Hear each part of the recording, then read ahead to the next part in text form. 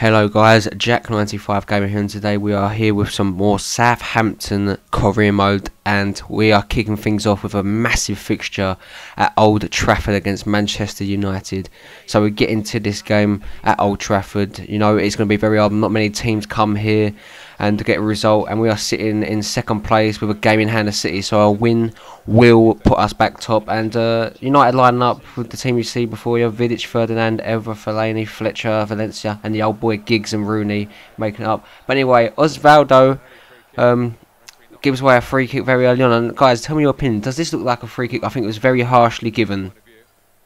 Look at that. I don't think that was a bookable offence. It might have been a foul. But anyway, guys, we do win the free kick deep in our half, and Wanyama breaks in the 15th minute now. Finds Lallana into Osvaldo. Vidic makes a very, very silly mistake, and you don't expect that from the vet. When Osvaldo pounces on it, and he ain't making no mistake, we go 1-0 up in the 17th minute at Old Trafford, and what a big result this could be. You know, it's a big goal, and if we can just hang on there, you know, we could see ourselves go back to the top of the table.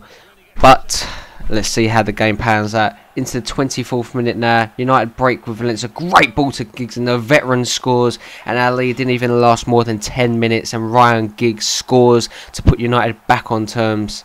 And it was a cool finish, you know.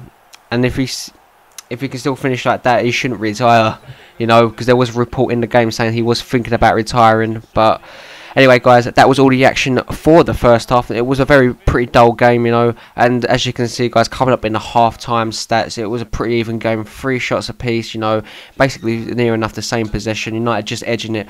But moving on into the second half now, in the 60th minute, here comes Rooney with a good ball in there, but can't be controlled by Valencia. And United waste that chance, but they make another substitution here. They bring on Michael Carrick for Ryan Giggs, and then Nani comes on for Young, and we bring on Rodriguez for Osvaldo, the goal scorer. Free kick here for United in the 64th minute, poorly taken by Valencia, and that'll be his last bit of the game. As Van Persie, it does come on, and now I was worried, but we do bring on Belek and Cork for Wanyama and Lambert. This game was very boring, and this is the only real chance in the 85th minute here with Belek, and he makes a hash of it. And you know, he's still young, but he should have done better than that. And I'm not very fond of Belek at the moment. He needs to change my opinion. But guys, you can see is the full-time stats. The game did finish 1-1, and it was a pretty fair game, 4 shots apiece. But they did edge the possession. Now going on to our second game of the episode. We're still unbeaten. And we're coming up against Swansea City here. And we decided to put the same lineup out and see if we can get a result. So anyway, guys, we are at St Mary's against Swansea City. And Swansea City obviously a great side, winning the Capital One Cup last season. And that's obviously what we want to do this season. But we're going to see. We don't get the Swansea line up here, but we do see that we are sitting 4th now with a game in hand, and a win would put us top again. I know the table is so tight this season. But moving into the second minute, Williams picks up the ball, finds it to Nathan Dyer, flicks it into Wilfred Boney, and we go 1-0 down 3 minutes in, and that is not the start we wanted. You know, giving Boney that much, or Bonnie that much space, you know, it's asking for trouble. Great ball from Dyer. Our defence just gets split open, and Boney just slots it into the bottom corner. Moving now on to the 20th minute, guys.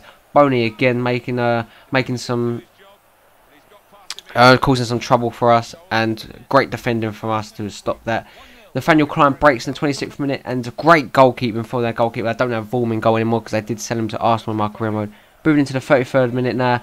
Great ball from Boney into Nathan Dyer. Them two link up again to cause us some more problems, and we're now 2-0 down, and that is something we did not want to see. You know, our unbeaten streak is at risk now, and we need to basically get our heads down and just concentrate on the game now. We can't let our heads drop. But Nathan Dyer, cool finish there, and the Swans find themselves 2-0 up away from home. But anyway, guys, we do break with Wanyama here, and he should finish this now. Look at this, guys. Great ball from Osvaldo. You know, we do split their defence apart, and it just curves away from the goal. But anyway, guys, that is all the action for the second half. and Swansea going 2-0 up. Anyway, guys, we do break in the 52nd minute. Lallana with a great ball in there. Lambert can't get there. Schneiderlin passes it to Gaston Ramirez, and another good save. Ratledge comes on for Swansea. We'll go into the 64th minute now. Ramirez looks for Ricky Lambert, uses his great strength there, and can he finish? No, he can't.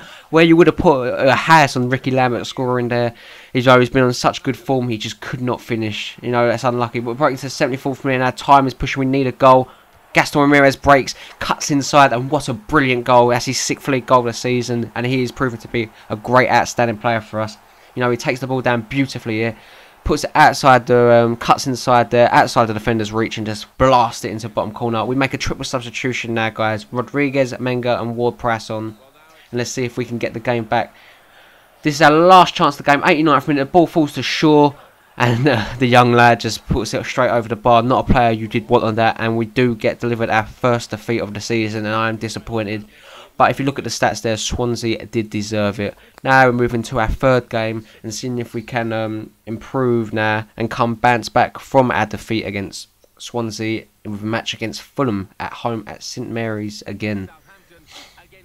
So yeah, guys, we need to come back, and I didn't make no changes. And we're going to see the league table now here, see if we did drop down, and we do drop down into 5th place now. We can still get, with another win, go back top. But here's Fulham's lineup. You know, got a lot of experience in that side, and that is a side that will probably keep them up. You know, with Risa, Sidwell, Parker, Tarabt, Ruiz, and Bent.